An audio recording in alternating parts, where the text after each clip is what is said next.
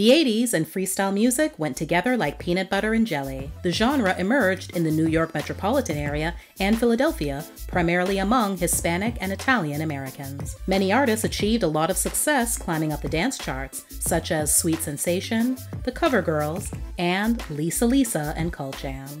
The group consisted of vocalist Lisa Lisa, born Lisa Velez, guitarist and bassist Alex Spanador Mosley, and drummer and keyboardist Mike Hughes. Initially assembled and produced by R&B singing group and production team Full Force, Lisa found herself auditioning for them at the age of 14. She was born the youngest of 10 children raised by a single mother in the diverse Hell's Kitchen neighborhood in New York City. Lisa's mother, having sang in a local band in her native Puerto Rico, as well as directed her church choir when she came to the US, would be the one to introduce Lisa to music and singing. After seeing the tears in her mother's eyes after performing her first solo in church at 6 years old, Lisa knew she had a talent that would take her places. Meanwhile, over in Brooklyn, Mike, as a young child, was also being introduced to the wonderful world of music by his mother through the likes of Smokey Robinson and James Brown. By the time he'd entered his teens, he'd secured the role of drummer in a band consisting of brothers Paul Anthony George, Brian B. Fine George, Lucien Bow-Legged Lou George Jr., who would later become the heart of Full Force.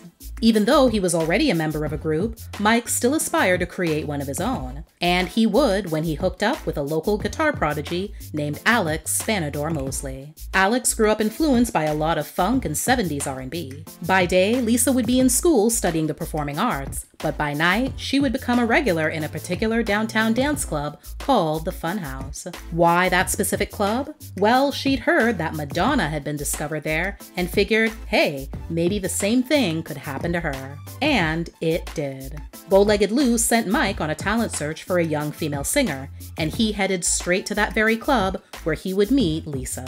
After auditioning for Full Force and blowing everyone away, Mike, Alex, and Lisa, now an official trio, got into the studio just 1 week later to begin recording their first song. And that was it. They recorded one song and then went back to living their regular everyday lives. 3 months later, though, they received word that they'd landed a record deal. Their song, I Wonder If I Take You Home, became a smash hit upon its release in 1984. It's somewhat of a miracle that it made it onto the airwaves at all. Fished out of a discard bin at a record company, it was placed on a breakdancing compilation album that club DJs in Europe began to play after it was released there. Pretty soon, American DJs began playing the song as well.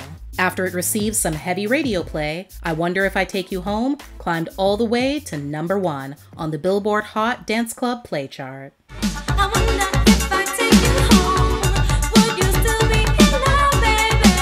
It also reached #6 on the R&B chart and #34 on the Hot 100, eventually going gold. Their old life, as the group knew it, was over, and things started moving very quickly. Lisa had to abruptly quit school and her retail job to be able to keep up with the fever pace that included only being given 2 weeks to complete an album. The following year, Lisa Lisa and Cult Jam did release their self-titled debut album with Full Force. While dominating the music charts, Lisa started to become quite the fashion icon. At every concert, she would notice many other teenage girls wearing similar outfits and sporting her signature hairstyle, which was actually an accident after she went too far one day cutting her hair herself. The group followed with another club hit, Can You Feel the Beat, which went to #6 on the dance chart. Lisa Lisa and Cult Jam's third and final single on the album, a ballad called All Cried Out, with help from Paul Anthony and Bow-Legged Lou from Full Force, also went gold, going to #3 on the R&B chart and #8 on the Hot 100 in 1986. No doubt playing a major role in the album going platinum.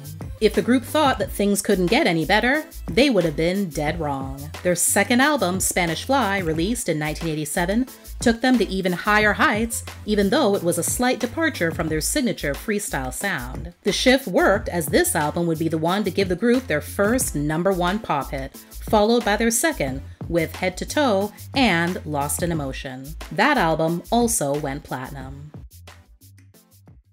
Their third single, though, Someone to Love Me for Me, in a way spelled the beginning of the end. It was at the video shoot for the song that it became clear to Mike and Alex that they were being phased out. In the group's Unsung episode, Bow-Legged Lou admitted that from the beginning, The record company only wanted to have Lisa in the forefront. Over time, the trio would only become more and more divided. Their third album, Straight to the Sky, was released 2 years later. Several moderately successful singles were released, but the album itself didn't put up numbers anywhere near what their previous two had done. Behind the music, things were also on shaky ground. Lisa, who had become a wife after getting married the year before at the tender age of 19, was facing a divorce. According to her, things fell apart due to her husband being a typical macho Latino man who couldn't handle her being the one to bring home the bacon instead of him. At the same time, Lisa was also dealing with a major health scare after finding a bruise under her left breast that was later diagnosed as breast cancer. Without telling anyone, she underwent chemo and radiation while continuing to perform and fulfill her professional obligations. Things between the group and their mentors, Full Force, also began to deteriorate. Throughout Lisa and Cult Jam's entire career, the members constantly had to deal with the confusion over where Full Force ended and Lisa began. Not surprisingly, support from their record label Columbia also dwindled. For their fourth and what would end up being their final album, 1991 Straight Outta Hell's Kitchen, the label brought in C&C Music Factory's David Cole and Robert Clavillis to produce half of the album while Full Force did the other half. That decision didn't sit well with Full Force at all. Lisa and Robert's relationship also went beyond professional borders and got very personal.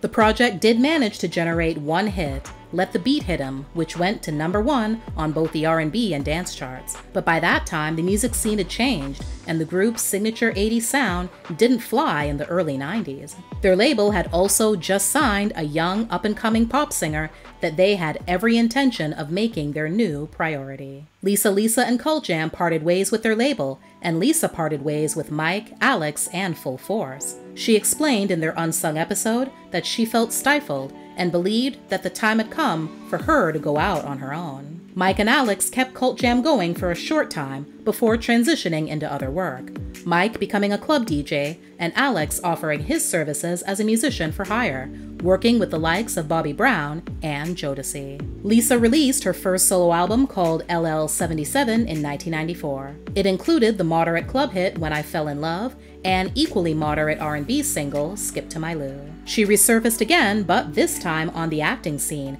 in 2001 on the Nickelodeon teen series Taina, playing the title character's mother.